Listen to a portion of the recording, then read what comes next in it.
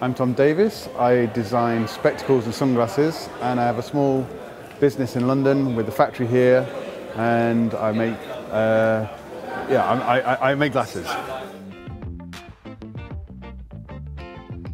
I rather enjoyed myself. I hope other people enjoyed listening. I think from the response I've seen as we've come out and the people we've interacted with, I think it has been a very positive day so far. And the biggest challenges, I think, we were told not to talk about Brexit.